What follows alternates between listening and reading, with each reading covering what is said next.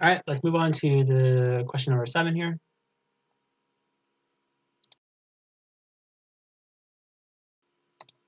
Okay. So question number 7 reads, find the area of the region bounded by the graphs of the equation y equals x minus x squared plus 2x and y equals to 0. Okay. So this is a classical integral question, which asks us to find the area of the region bounded by two graphs. Okay. So to do this, of course, you have to calculate the integral of a function, but you have to figure out the bounds first. Okay.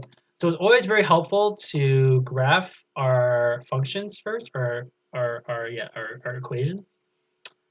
In the future, however, if you're very confident, you can just find the points of intersection and you'll be good. But here we're going to graph it first. Okay, so so let's say that this is the x-axis and the y-axis. So our first function is just the x-axis, which is y equals to 0. And our second equation is the parabola negative x squared plus 2x. Okay, so the zeros for this are 0 and 2. Okay, so we have something like this. Okay, and this equals to y equals negative x squared plus 2x. We know it's pointing downwards because the a coefficient is negative, and the zeros, I just looked at the graph here, but you can find the zeros by factoring this. So this is 0 and this is 2. Okay, 0 and 2. And that's the vertex. Okay, so they're asking us to find the area of the region enclosed by these two graphs, which is this. So we need to find the integral of this. Okay, so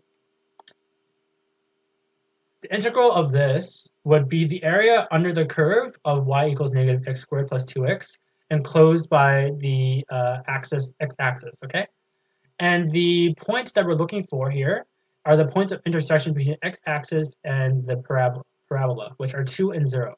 So those are our bounds. So basically, we're finding the area under the curve between x equals 0 and x equals 2. Okay, so we have found our integral, and we need to set that up now, right? So the area under the curve would equal to, so let's say area equals to the integral of the bounds 2 and 0 of the function negative x squared plus 2x d of x. Okay, so we need to find this integral. All right, so using the laws and the properties that we used last time in the question, we're going to integrate them using the difference rule, which suggests that we can break these up.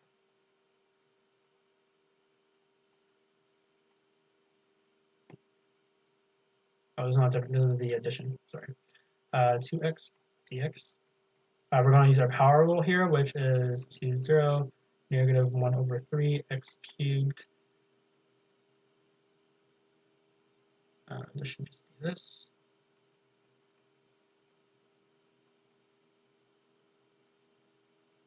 Plus, this is also the power rule, but since we have a 2 down here, it's very convenient for us. It's just x squared, 2 and 0. Okay, and now we're going to calculate the area of these two, which is negative 8 over 3 minus 0 plus 4, which equals to negative 8 plus 12 over 3, and we get 4 over 3, and that's the area under the curve, 4 over 3. Therefore, the area enclosed by negative x squared plus 2x and y equals 0 is 4 over 3. Okay, cool.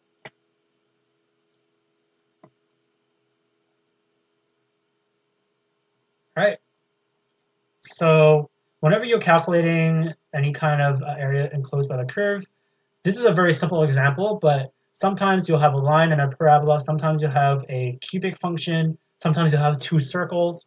Always try to find the point of intersection. And by finding that, you will find your bounds in which you need to integrate for. In this case, we found the point of intersection between this parabola and the x-axis, or it's just as zeros. We use those as bounds, and we calculate the definite integral across those that interval. Okay, so this solution is correct.